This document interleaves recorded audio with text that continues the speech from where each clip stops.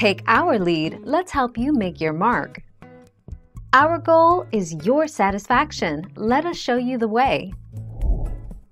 How to print a local file from your Android phone. Open the file you'd like to print.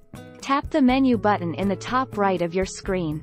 Tap Print. Tap the drop-down arrow. Tap the printer you'd like to print from, if multiple are available. Tap the Print button. The 1st of June 2020.